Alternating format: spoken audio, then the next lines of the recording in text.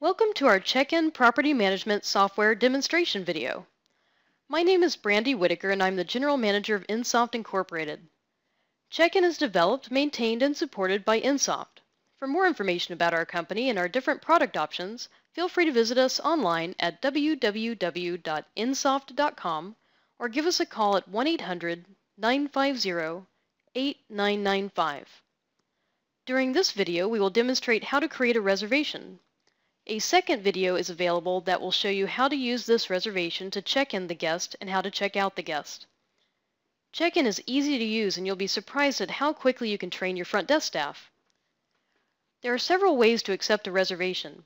To save time and help prevent overbooking, many properties choose one or more of our internet reservation options. These include our direct-in booking engine for your website, GDS interface to several major providers, and OTA interfaces to Expedia and Booking.com. However, for this video, we're going to demonstrate the process of manually entering a reservation received directly from the guest, such as over the phone. So let's get started.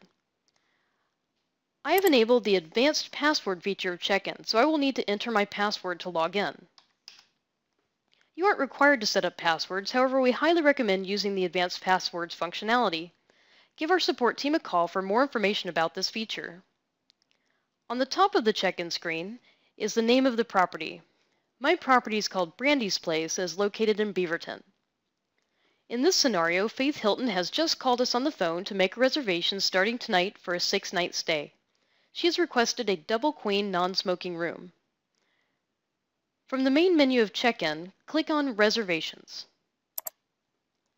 On the reservation screen, we can see that the hotel has 11 rooms available tonight. 6 of these rooms are double queen non-smoking, and 5 of these rooms are double queen smoking. From this screen, we can create a reservation 2 ways. You can double-click on today's date, or we can use the reservation grid. I'll demonstrate both options. Let's go ahead and click on November 13th. This takes us to our room selection screen. This screen provides several details. Notice that the room types are displayed with 3 different colors. Green means the room is clean, blue means the room is dirty, and red means the room is not available. We can look at different days by either using the drop-down calendar or clicking these buttons. Also notice on the right-hand side, you will see a column titled Next Reservation. For each room, this displays the date of and number of days until the next reservation. This is a fast way to see whether or not the room you are choosing can accommodate Faith Hilton's new reservation. Room 104 doesn't have another reservation for 26 days, so Faith Hilton's 6-day stay will work.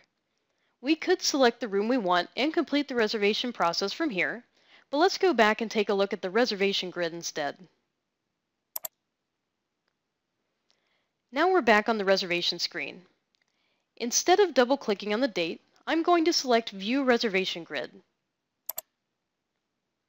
The grid will show room availability in a color-coded graphical display. Green is an occupied room, red is a non-guaranteed reservation, and yellow is a guaranteed reservation. We are going to select room 104 by double-clicking on the square that corresponds to today's date. This is the date the reservation begins. This launches the Quick Guest Search screen. This screen allows us to look back through the guest history to see if the guest has stayed with us in the past. As you can see, Faith Hilton has stayed here before, but for this scenario, we're going to go ahead and treat this as a new guest. So I'm going to click Cancel. Now we're on the reservation information screen. Since this is a reservation made over the phone, we will need to manually enter the guest information. You can enter as much or as little information as you like depending on your policies. For this example, we are only going to enter the guest's name and the rate. We will obtain the rest of the information when she checks in. After we type her name, we will need to click on the rate field. This brings up our room rate screen. She is staying for 6 nights and there will be only 1 adult in the room. Notice here that it has defaulted to daily rates. However, there are additional options for weekly, monthly, and package rates. In my property, I've gone ahead and set up different rate descriptions and rate rules. Faith Hilton is going to be charged a rack rate. If you select this rate and click on Display Rates, it will show you the details of how much the rate is on each day. Notice here that my weekend rate is higher than my weekday rates. We highly recommend setting up rate rules such as this to maximize your revenue. Your rates can be based on many factors such as days of the week, different date ranges such as busier times of the year, room type or property occupancy, etc. These rate rules are easy to set up, and the more you use the rate rules, the higher your revenue will become. Call our support team for more information about how to easily set up your rate rules. Sometimes, though, you need to enter custom rates. If so, you can easily click Custom Rates and enter whatever rate is appropriate for this particular guest for each day. For instance, if her rate should be $75 for each of the weekdays, you can enter that rate for each one, and so forth. But in this case, we're going to go ahead and stick with the rack rate for Faith Hilton. Notice now it has updated the rate information the number of nights. But be careful, the rate that's showing here is just the rate for the first night. Remember that her rate for the weekend was different. I'm going to complete my reservation for Faith Hilton by entering her credit card information.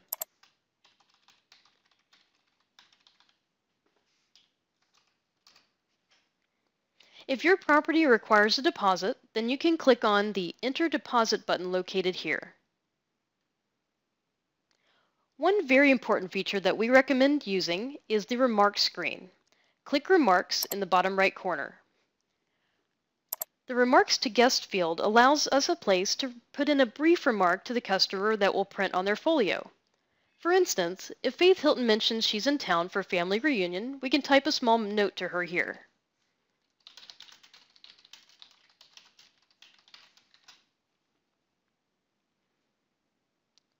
The next section is the Market Codes field.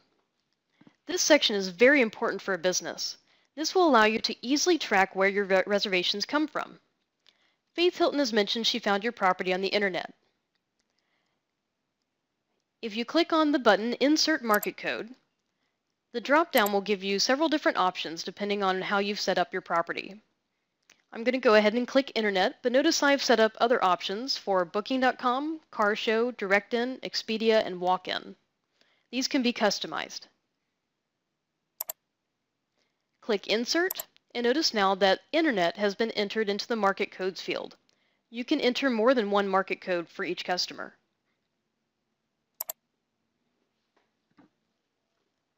The additional remarks screen is for internal use only.